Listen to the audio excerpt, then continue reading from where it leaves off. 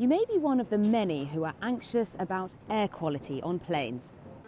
Airlines are trying to convince nervous travellers it's perfectly safe, amid efforts to relaunch a grounded travel industry.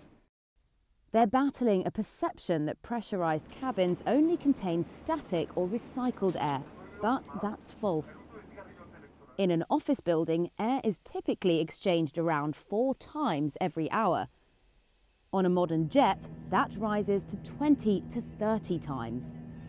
In most cases, compressed air is fed from the clean part of the engine to air-conditioned packs. From there, it flows to fans in the cabin ceiling, where it's dispersed downwards, not lengthways. Half of that is then recycled through filters designed to remove 99.97% of contaminants. The other half is flushed outside through valves. Plane makers say cabin air is renewed every 2 to 3 minutes. Scientists caution that in reality, air is always a blend.